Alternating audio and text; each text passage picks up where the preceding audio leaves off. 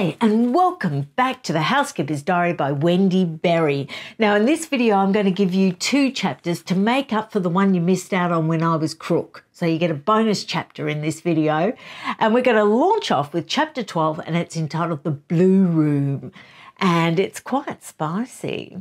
Now, this chapter actually opens up with Wendy Berry saying that word had come back from Sandringham that the Christmas with the then Prince Charles and Princess Diana was absolutely horrific. Evidently, the squabbles and everything was incessant, made everyone's Christmas at Sandringham a complete misery. Prince Charles actually stayed back an extra few days and Diana headed back to Highgrove. So, you know, misery all around. And Wendy Berry says that she was in an absolutely foul mood. Now, all the staff were absolutely dreading because there was supposed to be a weekend coming up where they were going to have guests at Highgrove, and Charles and Diana were supposed to entertain these guests together. Now, as you know in previous chapters, they hardly ever entertain together anymore. And so the staff were absolutely dreading it, hoping that there wasn't going to be a big embarrassing squabble actually in front of guests. Now, the guests were the brewery owner, Peter Greenall, and his wife, Claire, and they're going to arrive on the 26th of that month in January, and also Spike MIlligan and his wife, Sheila. Now, that is a dinner party that I would love to go to. Spike MIlligan was evidently absolutely hilarious on this weekend. Now, Michael Fawcett, who was then Prince Charles's valet, and Wendy Berry had the job of actually unpacking for Spike MIlligan and his wife Sheila. And they noticed that Spike MIlligan had packed a formal black tuxedo and his wife had a beautiful formal evening gown. Now, they were a little bit worried because that wasn't normal for Highgrove. People didn't dress at Highgrove like they would dress if they were visiting the Queen, for example. It was a lot more laid back, a lot more casual, unless it was specifically said to be black tie. So Michael Fawcett, worried, went up to the then Prince Charles and said, "Oh, look, we've noticed that they've packed really formally for dinner and we don't want them to be embarrassed." So Prince Charles heads up the hall to see Spike. Charles had no intention of making them ill at ease. In the end, he himself walked up to the couple's room to find Spike struggling with a starched collar and shirt. Guffaws of laughter could be heard as Charles explained that there was no need to dress up for dinner, however good the food and service was at Highgrove. And then Spike said, "But you're the bloody Prince of Wales," he said, laughing. "If I can't wear it with you, where can I wear it?" Good point, good point. So, in a pair of cords and a smart casual shirt, Charles welcomed them into the sitting room for pre-dinner drinks. Spike, in black tie, so he wore it anyway, kept Charles, Diana and their guests in stitches for the rest of the evening. "I must come here more often," he said as he left the following day. "It's been my best audience to date." And then Wendy Berry goes on to say that a few weeks later, a plaque actually arrived for them to put into the room that Spike MIlligan stayed in. And it read, "Spike MIlligan slept here." And it was put in the blue room on the mantelpiece next to the enamel solar clock, which Wendy Berry says rather breathlessly was worth £45,000 as a wedding present. Now, she points out that Diana left soon after the Milligans and Charles later that evening, but they said they were all surprised and happy that the Prince and Princess had presented such a united front, eating and entertaining together. But it was not to last. Now, over the next few paragraphs, we find out that Ruth Wallace actually, handed in her notice as nanny for William and Harry. And William and Harry were back at school and Diana missed them terribly. Something that was interesting was she invited her niece Beatrice to stay with her because Fergie was heading off to New York yet again. When Beatrice was little, Fergs was off a lot on a lot of jaunts, let's say. So Charles went off to Switzerland and Diana didn't go because she claimed she had engagements at home, but they just could not stand being anywhere near each other. And she says an interesting thing, and I feel like I remember this, but I don't know whether I'm making it up. But there were severe flash floods in Wales around this time, and Charles cut his skiing holiday short and came back, and Diana joined him, and they toured around, you know, sort of inspecting all the damage and offering comfort to the people in the tragedy. And everybody sort of commented on how hostile they were towards each other. They could barely stand to look at each other. And I feel like I remember that. Let me know down below if you can remember the flash flood visit with Charles and Diana in Wales around this time, 1990, early 1990, and whether you can remember that, because I feel like I can remember that. That and the Kuwait trip, I really remembered the hostility. So then time goes on, it gets to about April, and the staff get word that the boys were coming down with Diana with no nanny and to expect 3 other guests for the weekend. Now, one of these was James Hewitt. Now, James Hewitt arrived early in his TVR sports car and immediately came through to the staff pantry. "We all liked him," said Wendy Berry, "and he knew he could just relax in our company." Well, Diana comes into the kitchen and says, "Oh, James," blushing as she came through, "sorry I wasn't at the door. I didn't hear you come in." Now, the prince was away at Sandringham. The boys were off playing outside by themselves. So Diana and James went for a walk, and then they came back for tea. And when Wendy Berry brought something into the drawing room where they're having tea, they both stopped talking, waited until she put down whatever, and then she heard them resumed once she left the room. So no other guests had arrived at this point, and with no nanny on, it was left for Diana to put the boys to bed. She bathed them, read the story, and then came down to join James in the sitting room. Both were still alone. Now, eventually, 2 other guests did arrive, but Wendy Berry doesn't say who they were. And James Hewitt was put in the blue room, so that's the one with the Spike MIlligan slept here on the mantelpiece. And the other guests were put in the green room.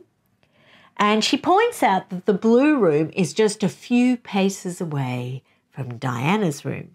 Now, all of you listening to this now are saying, well, we all know she was already having an affair with James Hewitt by this stage, you know.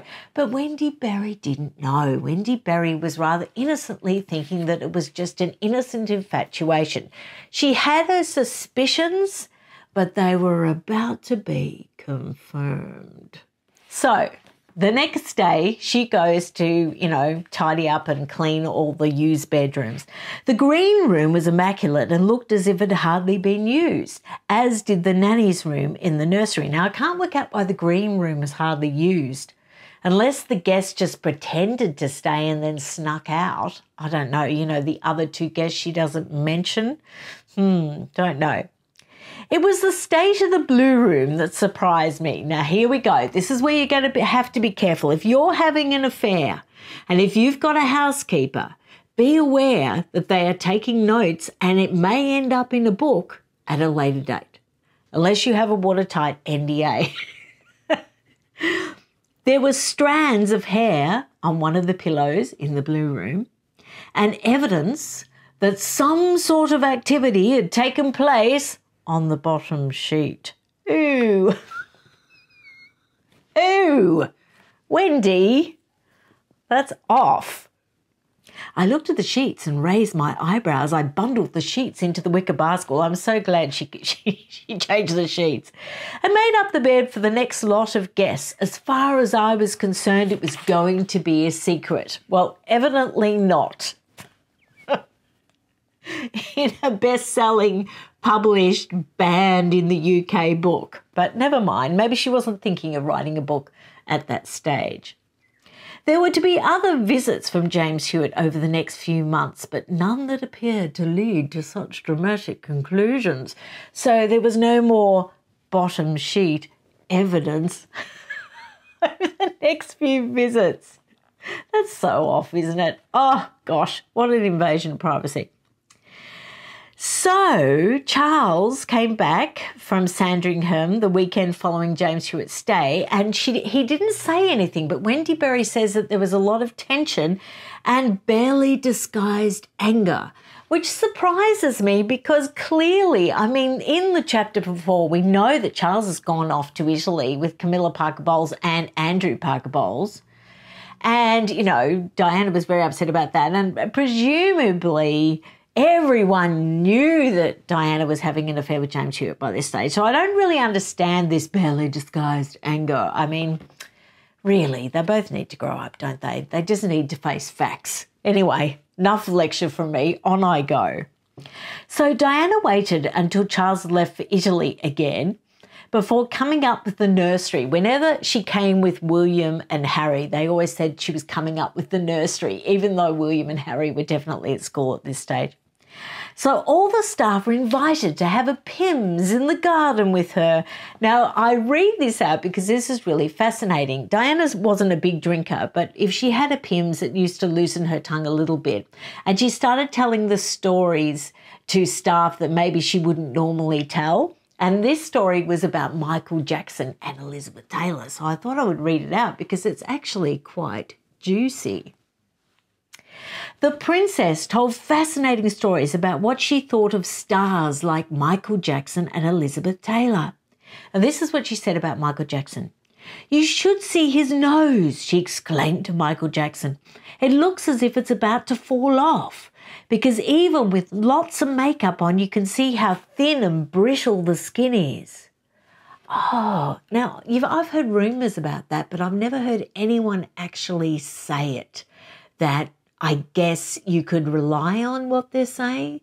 If that's the case, isn't that awful? Isn't that absolutely awful? What a tragedy. I was a huge Michael Jackson fan. I remember getting ready to go out for teen parties with Michael Jackson off the wall, blaring out on my record player in my room. Happy times, happy times. Now, what she said about Liz Taylor, she was truly impressed by Liz Taylor and said she would like to look as good as a star when she reached her age. Now, to finish off this chapter, Charles actually put in a natural raw sewage processing system, and Wendy Berry said he used to drive the staff mad because whenever anything big like that happened, he would always just disappear. He would go off. He would make sure he wasn't there for all the teething problems. And there was all these new instructions. And one of the new instructions were that Wendy Berry had to tell visitors that they could not put condoms down the loo anymore. They had to put it in a separate bag in a rubbish bin. So she was quite embarrassed and didn't quite know how to approach that task. But evidently it worked really well, this natural sort of raw sewage processing thing. It's a reed bed system, all following along organic principles, and evidently it worked really well. She said it worked extremely and surprisingly well, although the chefs found it hard to get used to the new composting system and everything. And then she says something really tragic happened, which you would know of, we all would remember, when Prince Charles had that dreadful accident at Polo and actually badly broke his arm. It was on Thursday, June 28th. And there was actually a big occasion about to happen that night at Highgrove. There'd been dozens of people invited. And Charles's private secretary actually stepped in for him, and the party still went ahead. And Wendy Berry and Paul Burrell were running around all the guests, and they were really concerned about Prince Charles because they'd seen it on the tally. And as you know, it was a shocking break, really bad. He had to go in for surgery. And now we get on to the next chapter, because this is actually going into chapter 13. So this is your bonus chapter. And this is titled Sympathy for a Broken Arm. Now, the staff got word that Charles wanted to convalesce down at Highgrove, so they were all ready to greet him, and this was in the middle of summer. And it says that Charles looked miserable and dejected. He'd been let out of hospital at 11:15 a.m. on Sunday, July the 1st, Diana's birthday. And he'd been driven directly back to Highgrove. And she said everybody was trying to raise his spirits, and he was lying in the nice breezy hallway on this daybed, but he was obviously in a lot of pain. So there was lots of visitors. All his friends were determined to cheer him up. Every day there was a visitor for Charles. There was Geoffrey and Jory Kent, the Van Cutsums, and Camilla Parker Bowles came almost daily, cementing herself as Charles' #1 friend. Well, I thought she was already cemented, but never mind. The Sunday was spent quietly and morosely with Diana, and Diana unfortunately took the tack of saying pretty much, oh, well, I guess you'll give up Polo now you've had this dreadful accident. And when you've had an accident like that, although it's, practical what she's saying, it's not what you really want to hear at the time.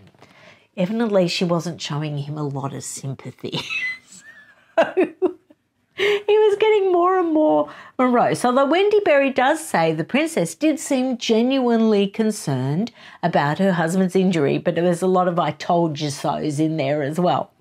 So it was really hot, being July, and because Charles had cancelled most of his official meetings, he wandered around the house and garden in shorts and casual shirts. Now, his arm was immensely painful, and he had a doctor, Dr. David Mitchell, who's supposed to be a charming man with film star looks, on regular call.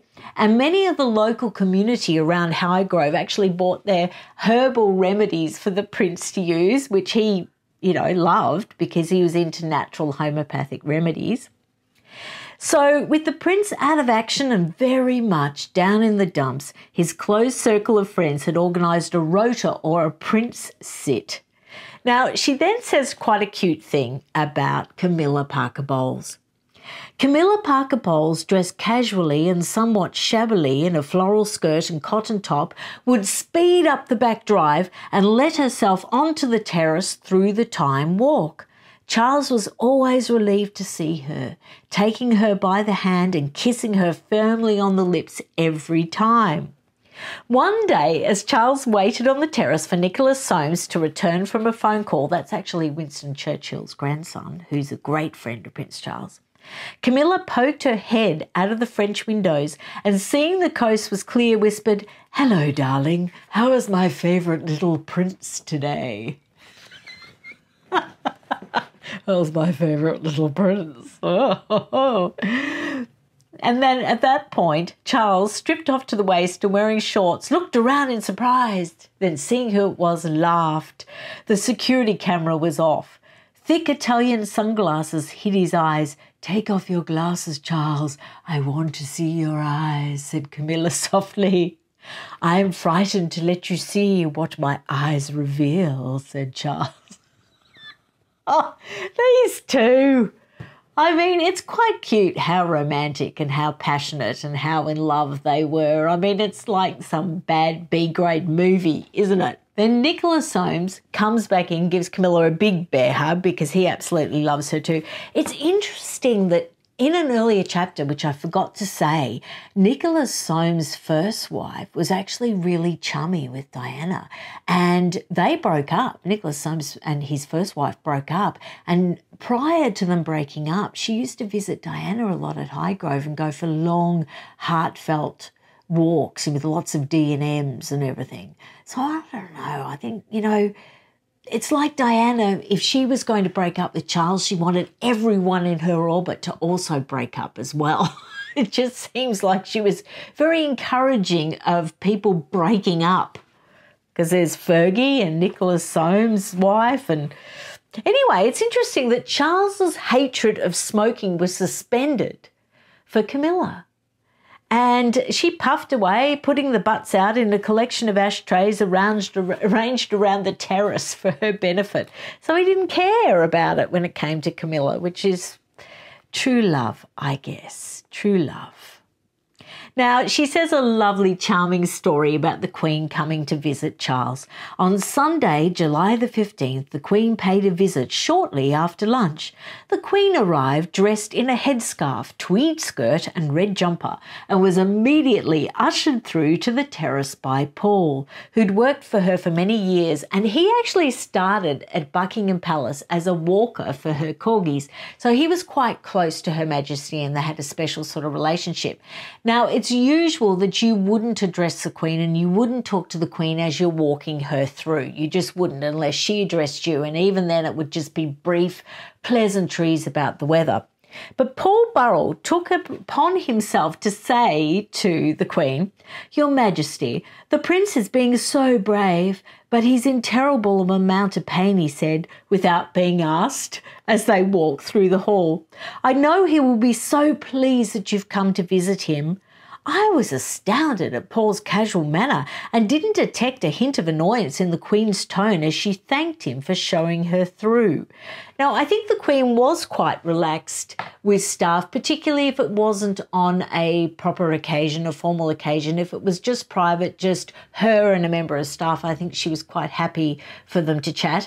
And I think that she would have been quite welcoming of Paul Burrell showing that amount of care and concern for the then Prince Charles too. I mean, it's something a mother would want to hear, wouldn't it, that the servant cared, or member of staff, sorry, not servant, we don't say servant, that a member of staff was concerned about him. So they sat outside on the terrace eating daintily cut cucumber sandwiches and a specially baked Victoria sponge. Charles had put his shirt on and was sitting upright, and the Queen chatted quietly with him. And Wendy Berry said they both looked strangely glamorous in their sunglasses. And the conversation was punctuated with little bursts of laughter. Tigger and Roo played at their feet and seemed to initiate a lot of conversation, and the Queen at one stage picked Tigger up and looked at her rather closely. So that's interesting. And then she goes on to say that the Queen Mother also visited him. But then there was a contrasting sort of visit when his father, Prince Philip, deigned to visit him. And James had told Wendy Berry, James is Wendy Berry's son, and James had told me a story from his early days in the household that illustrated the Duke's attitude towards Charles. But I'll tell you about the visit at Highgrove with the broken arm first, then I'll go into that story because I'm getting a little ahead of myself. So Prince Philip leapt out of the car and dashed through into the hall. "Charles, where are you?" he shouted as he made his way to the terrace. And the Prince looked altogether smaller and slighter than his father, with the two of them stood together. "So how are you feeling then, you old idiot?" laughed the Duke. "Bloody stupid fall in the first place, if you ask me." Now, Wendy Berry saw Prince Charles recoil as Philip went on and on as to the reasons why he shouldn't have come off the horse. Now, probably Charles was feeling a little bit sensitive because he still was in great pain and the arm was not mending very well. Now, Wendy Berry points out that he meant it lightheartedly as just banter, but she said Charles did not appear to be feeling up for banter. The two went for a walk around the gardens and returned after 20 minutes. After a very brief tea, the Duke ordered his car and was tailing it back to Windsor. They may have been really awkward with each other in those days. Prince Philip really couldn't understand all the difficulty between him and Diana. He was of the opinion where you just suck it up and you do what needs to be done and you've got your two heirs and, you know, just put a sock in it basically. So he wasn't overly tender and sympathetic. Obviously, Prince Charles got closer and closer and closer to Prince Philip, particularly just before he died. Evidently, they were really close and had come to an understanding. Well, they'd had a lot of years to resolve all their difficulties by that stage. So it all ended happily. But at that stage, yes, I don't think the Duke was overly sensitive at that point. So this story that James told Wendy Berry about the Duke of Edinburgh, I don't know why I'm laughing, but he just makes me laugh because he just manages to put everyone's back up the wrong way, doesn't he? James had told me a story about the early days in the household that illustrated the Duke's attitude towards Charles, and it did not seem to have altered much. It was a few days before Christmas and the royal family were gathering at Windsor Castle. As usual, all stops had been pulled out for Princess Margaret, who, as the pudding bowls were cleared away, grandly continued her conversation with Prince Charles. She paused briefly for a sip of whiskey from a glass that had been constantly refilled throughout the meal. "It's exactly as I thought," she barked imperiously, her fingers fiddling with a cigarette and a long holder.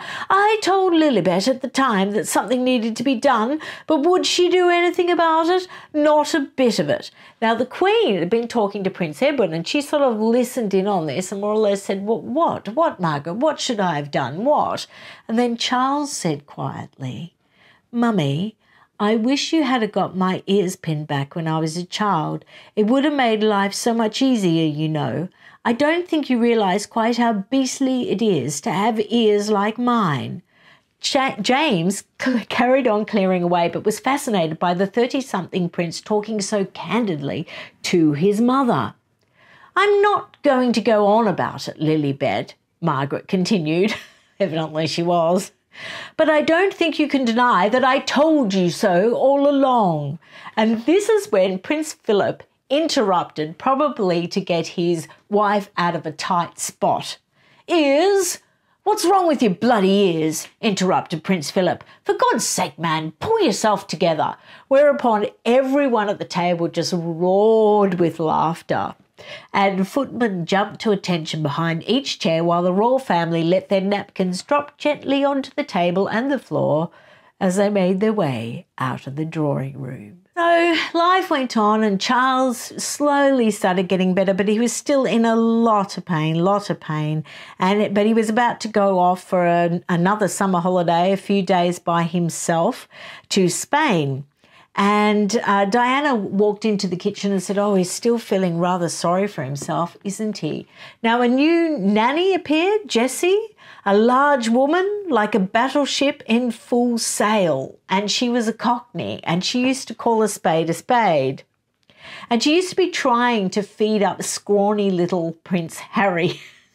"That little boy doesn't want pasta and vegetables," she would announce. "He needs steak and potatoes and good old British stodge." What really upset Jessie was Charles' ability to excite the boys just as she got them settled in for the night. And this is what she said. Now, I'm not going to try and attempt to do a Cockney accent because I'm going to sound like Dick Van Dyke in Mary Poppins, which is really that bad. But she said, "They are mental, you know." She would say about the prince and princess tapping her head. "Those boys are going to need a lot of help if they're not going to end up as barking mad as their mum and dad." So that's the new nanny. So she did call a spade, didn't she? Meanwhile, Diana was quite upset because James Hewitt had been posted overseas and there was developments in the Gulf. After Iraq invaded Kuwait, James Hewitt, who is currently stationed in Germany, was in line to be sent there should action be taken. And so for the first time, Wendy Berry is saying that Diana's showing a lot of interest in politics at that point because she was really, worried that he was going to be sent into battle. Now, Charles, meanwhile, had an Australian physiotherapist called Sarah Kay, who was evidently a marvel. He went into hospital, had to have another operation. He had to have a metal plate put into his upper arm. I mean, this was really bad. And she was a delightful person to have staying in the house. She was filled with energy. She ran a clinic off Harley Street, but she actually more or less came and stayed at Highgrove and put him through private physio in order to get him better. Now, William was nervous because he was due to start boarding school in a few days' time. The princess, like I said, was plunged into despair because of William's departure, but also worrying about James Hewitt and the Allied forces potentially doing a land invasion of Kuwait. Charles returned to Highgrove for lunch with Diane and William before he went off to boarding school. And William actually asked, "Where have you been, Papa?" And his father said, "I've been up in Scotland walking and fishing." And then he warmed to the subject and started to try and sort of tell William about it. And Diana looked very offended, got up. "Excuse me, darling," said Diana to William, "I've just got to go and make a telephone call." And she left the room with her face like thunder. So from that, I guess we can assume that it wasn't only Charles on his own up in Scotland. And even to this day, you just know that Camilla and Charles have such an affinity for Balmoral and love being up there and in Burke Hall, don't they? So it must hold a lot of really happy memories for them. And obviously for Diana at the time, no happy memories whatsoever. But the irony is, there she is, really distressed about her boyfriend, about to have to be with the Allied forces invading Kuwait. So it's such a strange situation, isn't it? It's such a strange situation. Anyway, the saga does continue. We're on to 1991. And in the next video, I'll be covering probably a couple of chapters again, chapter 14 and maybe 15. And this one is titled Deadly Hostilities. And this is quite poignant, actually, because this is the first example in the book where we see William really sort of caught in the crossfire between the awful arguing and his mother sobbing and all that sort of thing. And that is described in vivid detail in the next chapter. So I hope you will join me, and I can't wait to see you then. A gossip before bed. We'll be back next week. I'm back on board. Thank you so much for being patient with me while I was crook. I really appreciate it, and I really appreciate all your beautiful messages and lovely support. It just meant so much to me. It really, really cheered me up. Anyway, I'll see you again really soon. Bye.